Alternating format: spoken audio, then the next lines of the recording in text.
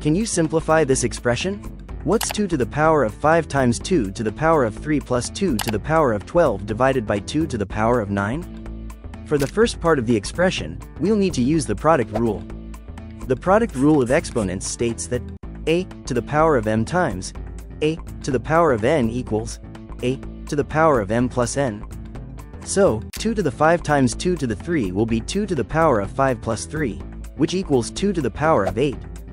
For the second part of the expression, we should use the quotient rule of exponents, according to which a to the power of m divided by a to the power of n equals a to the power of m minus n. So, we'll get 2 to the 12 divided by 2 to the 9 equals 2 to the power of 12 minus 9, or 2 to the power of 3.